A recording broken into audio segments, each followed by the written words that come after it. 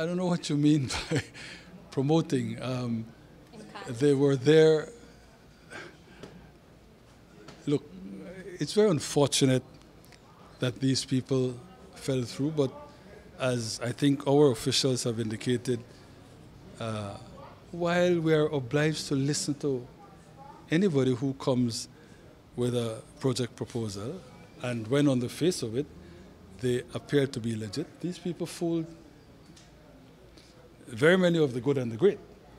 I don't think you can apologize that in particular instances things will not turn out to be as they appeared at the start. And I think that it is a merit in us that fairly early on our officials realized this was going nowhere.